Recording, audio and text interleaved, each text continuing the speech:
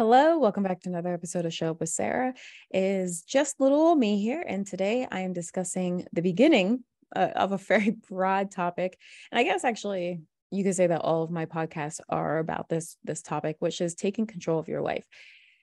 And the reason why I want to discuss this is because I am currently in the I can't remember if it would be called the like an oxymoron, hypocritical, contradictive, ironic. I'm not sure of the exact word. To be fair, I had the worst sleep, so my brain is not 100%, which is exactly why I should be recording this right now, I guess. But yeah, and so on my social media, I am choosing to discuss the general idea of regaining your power, which is not a thing that I think can happen. I think that we can learn how to unblock ourselves from our power, right? We can learn how to better tap into our power. But I am a believer that once we recognize and own our power, we have it. You will hear people say things like, well, I was stripped of my power, or this trauma made me lose myself and I lost all of my power. Now, it would be irresponsible for me to say that there are not situations where that takes place. Extreme poverty, extreme abusive situations, slavery is still a thing, right? Like there are people legitimately in this world who are powerless. So to say that that's not a thing for literally anybody is irresponsible. However, for people who may be listening to this, even if you are in an abusive situation, you still have a power of choice, a power of mindset, a power of some will, right? How you're going to react to something, how you're going to keep going or not keep going. Those are very small examples of how you may still have power and choose to sit in it each day or own it in different ways. But the big thing here is that I believe that, and so this is what I'm saying, I believe that when you have your power, you don't lose it.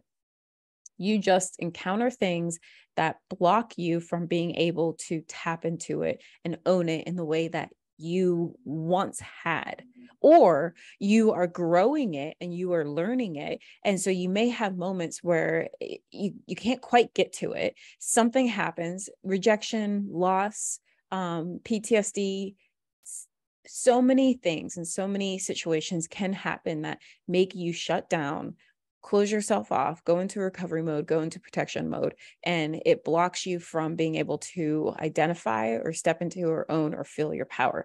And I'm going to explain why that happens. In order to own your power, you have to actually be very open, because power is kind of like sonar. When a bat is moving, they put out a noise so that they know what is in front of them or around them. So they put the noise, it hits, and it comes back to them. So they know what's around them. They know their environment. And so owning your power is very similar. You can feel it. You can tap into it. You can manifest it right here in your chest and allow it to radiate within you. But if you are learning about your power, if you're learning how to tap into it, if you're learning what it feels like, 9 times out of 10, you are using it like a sonar. We all know the idea of walk into a room like you own it. Walk in there like you own the building, right? Because we know that if you walk in really shy and closed off and quiet, the energy that you receive back is going to be barely anything. But if you walk in like you own the place, we all know that the energy is going to bounce off of people and come back to you, and you're going to strut your stuff. So power, owning your power, is very much like sonar. You put it out there with an energy, it bounces off of people or things, and it comes back to you. And that's how you begin to feel that power, right? Growing, which is a super good and healthy thing. So when you are closed off, when you are saying, okay, I want to control more, I want to take control of my life, you actually get really tight-fisted. If you've ever heard the phrase white knuckling, it's when we say, this has to happen. And then you hold on to it in a way that you've decided that allows for no wiggle room, flexibility, or real life instances, but you white knuckle it because you are holding on to it so tight. You're trying to control it in every way, shape, or form. When we are white knuckling ourselves, I want to take control of my life, and then you hold on to your life, you are actually getting super restrictive. And so the energy and the power that you are trying to create, it can't go anywhere. The truth is that when you own your power, you may have it radiating within you, but it will bubble out. It will go. And if you are being restrictive with who you are and the energy that you put out and the power that you have and you own, you actually will limit the power that you have, because the power I have, it flows out of me because I will tap into it and I will generate it and I will sit with it and allow it to bubble over. And I don't want to restrict that at all. I want it to explode out of me. I want other people to feel it. I want it to be in the room when I get there. I want people to know and say, well, even with me not in the room, oh yeah, I mean, Sarah has presence, right? And so if we are being white knuckling with ourselves, saying, I need to take control of my life and it has to happen this way, and I need it to look this way, I need it to feel like it's progressing in this way, all this stuff, that means that you are getting really, really, really protective. And when we are protective, we get really, really closed in, restricted. We get here. And so the reason why you get restrictive and the reason why you get protective is because when you are faced with the possibility of, quote, failure, you don't know how you're going to react. People who own their power understand that, failure will just happen. Failure helps with growth. And failure is also dictated on what success means and looks like. So it's not a failure if, let's say, I move and I have a rough couple of weeks. Now, in order to begin tapping into your power and allowing it to grow, and again, back to what I said, or oxymoronic, hypocritical, contradictive, ironic, whatever it may be, when I'm talking on social media about regaining your power, and I say, well, you can't regain it, you just have it. What I mean is that you are reminding yourself. But the reason why I don't say reminding yourself is because there are plenty of people who I would say, oh, just remind yourself of your power. And they say, I've never felt it. I've never had it. So you can't be reminded of something that you've never tapped into before. Now I say regain because that's something different. That triggers a different thought for people. It's the idea of, I want to, maybe I felt it back in high school. Maybe I felt it this one time when I did this one thing. So we're regaining something that, quote, is lost. We had it once upon a time. And you can think of one moment in your life, usually, if I say, like, I want you to regain that moment, I want you to regain that feeling. So while what I'm saying isn't in line with what I actually believe, it's just me trying to help you get closer to me, get closer to the idea and the concept that I'm putting out there, because I think that it is important. So if you are thinking, okay, well, I would like to be reminded, I like to gain power, but I don't know, I really have not felt it. That's when the how do you unblock yourself comes in. Now, how does this work with how do I take control of my life? Because we have a lot of control. I have control of if I'm going to make this podcast or not, if I'm going to take a call or not, if I'm going to drink some water or not, right? There are lots of things that we do have control over. So when we say, I'm going to take control of my life, what we actually mean is I'm going to start showing up. I'm going to show up. And when we show up, again, we sometimes think restrictive. I have to start working out this amount. I have to start making this much money. We start pinning ourselves into space. What we need to look at it as, or how we need to look at it is, how do I prepare myself to navigate and grow and learn and keep growing who I am and owning who I am through life? So, 2 weeks ago, I guess it was, 2 weeks ago, I put out my first podcast here, from here in Chicago. And I think that I had only been here for like a week at that point. It doesn't matter. And the reality is that it was a really long, like 2.5, like 3 weeks, and I'm at the end of my 4th week now, the end of my first month. And I was prepared for it to be uncomfortable. And it was. There's a lot of discomfort. If I had said, okay, I'm going to make this move and I want it to look this way, and I already know that it's going to be uncomfortable, but I'm going to make sure that I don't lean into it, and I do this and I do that, and X and Y and Z and blah, blah, blah, blah. That is me trying to white knuckle my reaction and my growth in a situation that is uncomfortable. Now my power, it got blocked there. I blocked myself from it because I was trying to control things that I couldn't control, little things that were frustrating or uncomfortable or annoying. I was trying to I got really protective and really restrictive because I was trying to control what I could, which was just me, but I was trying to control in the wrong ways. And the reality is that we can only control so much. I can't say you can't get annoyed by this. The feeling of annoyance will come. What happens and what do we do? So the power, when we own it, actually comes from when we say, this could happen. How do we show up for it? We won't always be able to not have an emotion, Sarah. So how do we react to it? How do we handle it? How do we move through it? How do we live in it? Do we lean in or do we lean out? And so when we are trying to get really white knuckly with ourselves, you're not allowed to feel this. You are not allowed to take a day off. You're not allowed to eat that cookie. You're not allowed to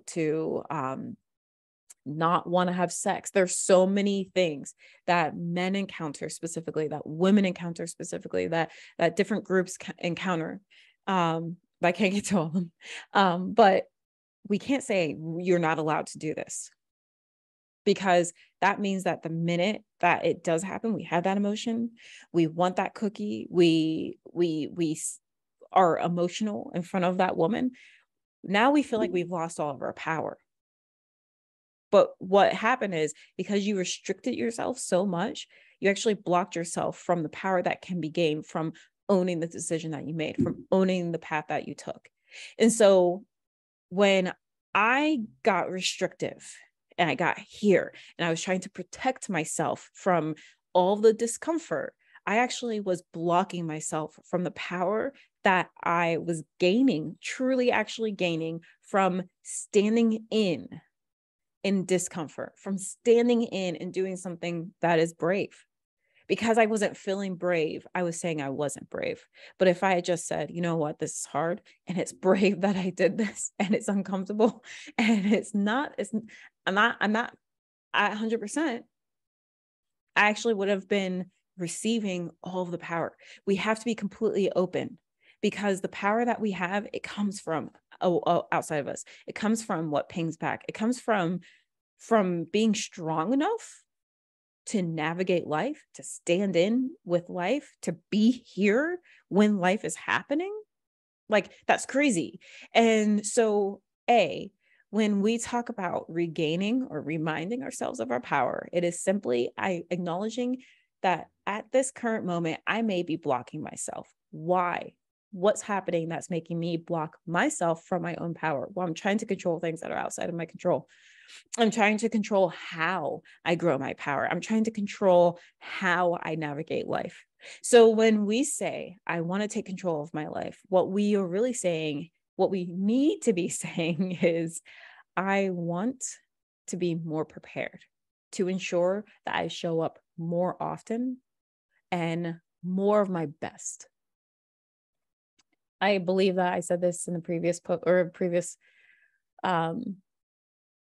episode of how to not be depressed, when you make a big change. But I knew that I was going to experience discomfort. I knew that it was not going to be fun when I first moved. So I prepared mentally and emotionally. I said, okay, Sarah, at different points, we're going to feel alone. It's going to feel quiet. So we have to make sure that we reach out to people. We're going to feel off. So we're going to have to probably get into a routine. We are going to want to push ourselves past the discomfort as quickly as possible. So we do have to allow ourselves to have moments where we feel overwhelmed or defeated, or like we just can't do it today. Like, these are all okay. And by mentally preparing myself for that, I was actually allowing myself in those moments to own the power I have to allow myself to navigate life in real time. While we may think of owning power in a very boisterous and firm and loud way, there's also the owning of power in these small and subtle ways. Take, for example, the young woman who is kind of meek and quiet and doesn't speak up, and maybe she has social anxiety, and I use a young woman because I think that's easier for us to picture. And she works at some cool advertising agency, and her boss just is always on her. Unfairly, unjustly, always on her. And the day that she finally says, no, that's not okay, right? Now, that may be just a blip on the boss's radar. The boss goes, excuse me? Okay. And they move on. But for that person, that was a very small way of saying, no, I'm using the power I have. I'm using the power of my voice. I'm using the power to show up for myself in this moment. It may get glossed over in the big scheme of things by everybody else. And it may not seem that big at all. But that is a subtle moment of saying, in real time, I am showing up. I am taking the power that is saying no and showing up for exactly what life dealt me in this moment. So when we choose to powerfully say, today is not the day for me. I knew that there would be days like this, and today is one of those days, and I'm not 100%, and that is okay. It is powerful that I have the courage to say, I'm not okay today, to do whatever it is I have to prioritize myself, my mental health, or whatever it may be. Those are subtle moments of power that we can allow ourselves to say, wow, I'm really freaking proud of myself. Look at me doing the right thing. Look at me adhering to the processes and the preparations that I put in place maybe weeks ago. Holy crap. I can stick to standard operating procedures. And so, I've already gone on long enough, because we'll continue to talk about this in different forms. And if you haven't looked at my social media, make sure that you do, so that you can be following along with the regaining and the power and blah, blah, blah, blah, blah, blah. But the thing is, and what I want to start here with you is, I want you to ask yourself, are you actually allowing the power that you have, that is around you, maybe you don't even recognize it, to flow into you? Maybe you don't recognize how powerful you are, but other people say it. Other people, one thing that people have said to me is always, oh, like, you seem taller than you are. I guess it's just maybe the way you carry yourself. So even when I felt powerless, other people saw power around me. So when I think I have to take control of my life, and I have to be better, I have to do better, to make more, I have to be all of these things, I'm so protective that people are telling me about the power that they feel, and I can't receive it because I'm walled up.